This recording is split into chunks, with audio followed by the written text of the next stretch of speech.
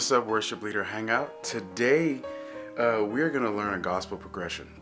So anytime you're learning another genre, sometimes it's helpful to understand like what are some elements of the language of that genre. So for example, in Christian contemporary music, you can probably sum most songs up into about 3 different progressions, which would be like the 6, 4, 1, 5, or maybe some songs start on the 4, where it's the 4, 1, 5, 6. Or maybe the song may end up starting on the 1 in like CCM, so.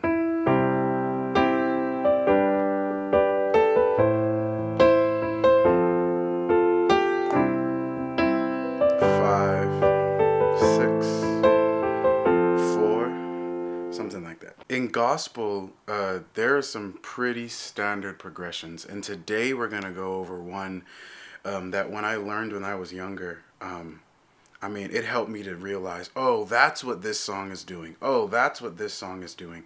And so you can use this in like maybe for like talk music, or you could just hear different songs that maybe you're like playing CCM songs and you realize, oh, okay, this gospel progression kind of fits along with this CCM song over here. So the gospel progression that we're going to work on is a 7-3-6 minor 5 1 4. Okay, and this is what it sounds like.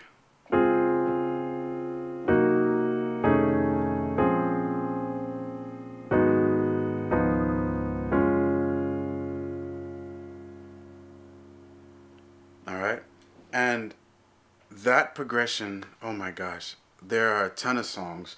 A couple I wrote down were like, how great is our God. So normally many of us may play it like this, with the 1, 6,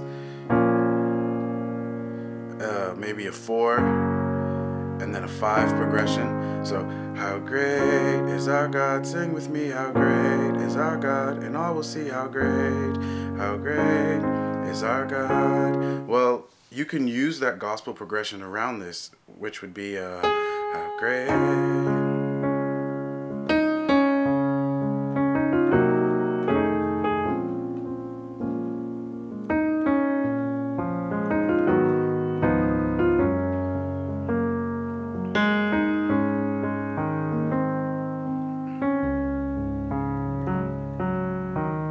Alright, so another song would be like What a Beautiful Name It Is, and I actually did like a gospel flavor version of it, and this is the same 7-3-6 progression. So What a Beautiful Name It Is progression is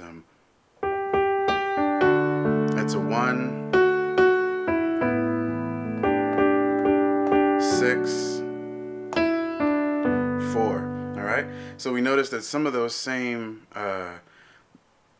numbers are in this gospel progression. So the way you can do it be like this.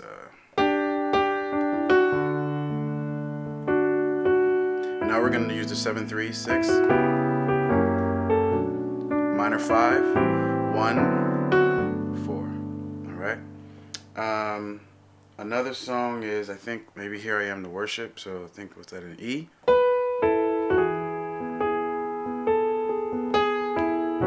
Here we do it again. Minor 5 1 4. Okay. So trust me, learn this progression. I'm not sure if I said it already, but you could also use this in your talk music. So like an example of that would be, let's say we're in the key of F, right?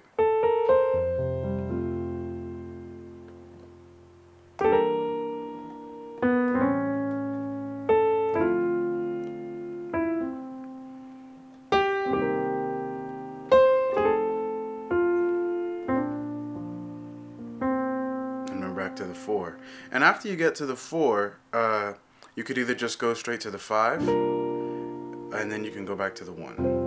Okay, and so let's talk for a second about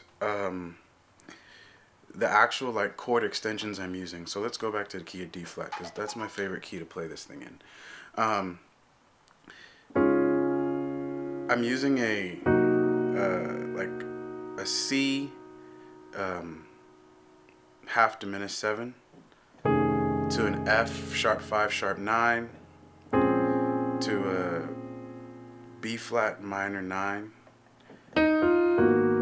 A flat minor 9 or 7, however you want to look at it, because I'm really just keeping the 7 on top. Okay, this is a D flat 9, and then this is a G flat, just a G flat really major 7. But see, I don't really like playing thirds, so I take out the third and I play the 9 here.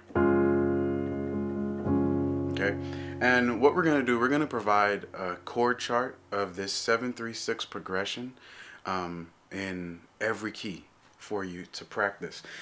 Something else that I would say that you should practice when doing this progression is when you're going to that 3, practice sliding up to the 3rd. So this is what I mean.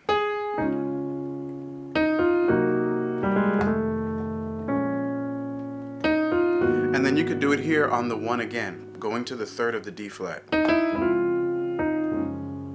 Okay? And then you should be able to do that in every key. So like in C.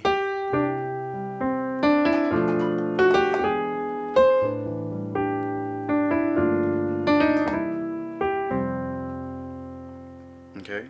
And so what I'm doing is, when I'm playing the, like for example, when I'm playing the C, I'm just sliding up from 2, sharp 2 to the 3.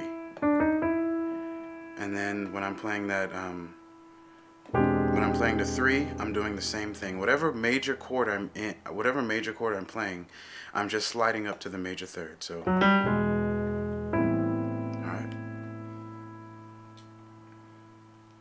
all right, well, hey, that's it. So thanks so much for watching. Remember to do a couple of things. Remember to subscribe. Remember to download the chord chart in the links below. And also leave a comment in the comment section. We really want to hear from you. Maybe there's something you want to learn in particular. Maybe there's something you've heard and you're like, what is this? Please feel free to reach out to us. We are a resource for people leading worship, and people leading worship are just not the guys that are singing in front of the congregation, but it's really anybody that the congregation looks to lead them to respond to what God has done for them. And so please feel free to reach out to us. Hey, thanks again for watching, and remember, great worship leaders are always learning. Thanks again.